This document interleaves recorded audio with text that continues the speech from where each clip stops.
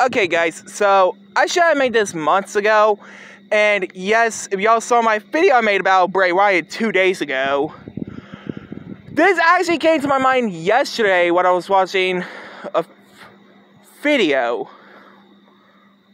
on social media on why was it Bray Wyatt in WWE 2K22. So, let me hold my phone on the other hand.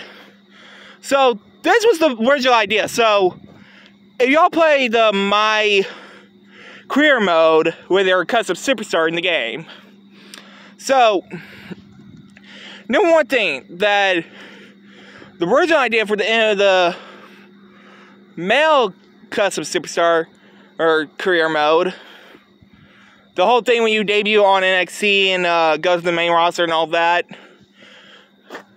the final part of the game was supposed to be like you going one-on-one with Bray Wyatt, him taking over Dan Brooks' mind and all that.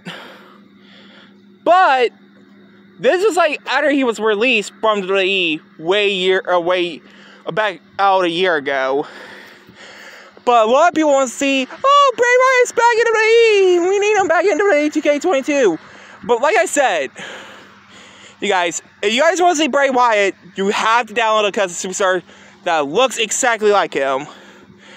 I'm sorry if I like breathing too fast because I've been like pacing back and forth like multiple times and every single time I make a video.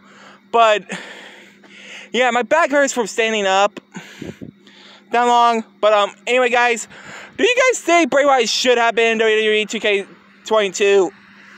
Let me know down in the comments below. If you guys like, comment, subscribe.